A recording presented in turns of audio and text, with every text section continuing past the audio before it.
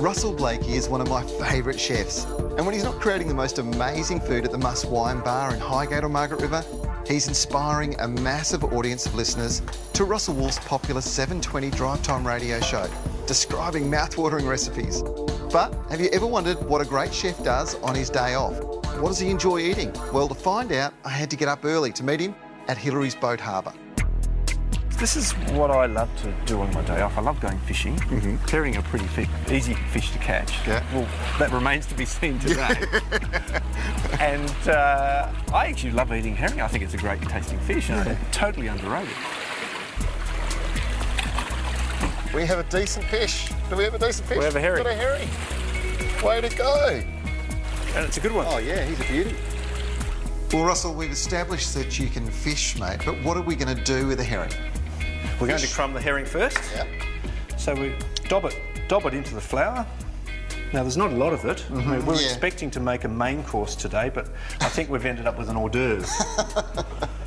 Now, when it goes into the egg wash, and this is the key, we don't put the egg wash on the skin side.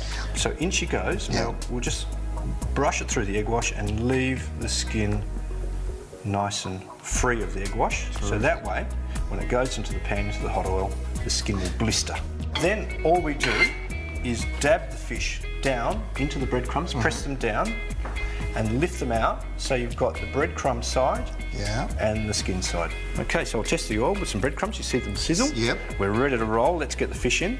Okay, now you've fleshed down first? Yeah, look, if you put the skin side down first, the skin will buckle up. Right, yep. And you don't want to do that. You actually want to have skin side second. Herring cook in about 1.5 to 2 minutes. They're tiny fillets. Look at that. They all done. Sensational. So quick too. We're going to make a salsa. Things I've got in the fridge. Yeah. I've got cucumber, avocado, chilli, fennel for a bit of aniseed flavour. Some dill tops. And then finish with a little drizzle of our extra virgin olive oil. And a tiny sprinkle of salt.